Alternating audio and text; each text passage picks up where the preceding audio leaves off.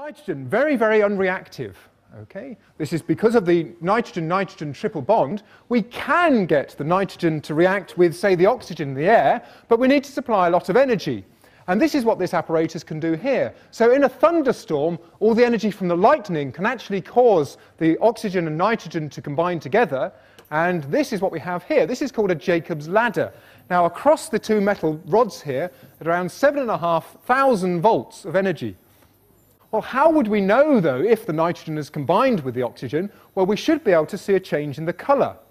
First of all, the nitrogen combines with the oxygen to form a gas called nitrogen monoxide. But this is colourless. The gas jar here, I've put a white card in this to help us see it, but the gas jar contains nitrogen monoxide. Now, this gas jar just contains air. But when the nitrogen monoxide reacts with more oxygen, so nitrogen monoxide plus more oxygen, forms another gas called nitrogen dioxide, and this is actually a brown colour. As soon as the two gases mix, the brown colour is formed due to the nitrogen dioxide.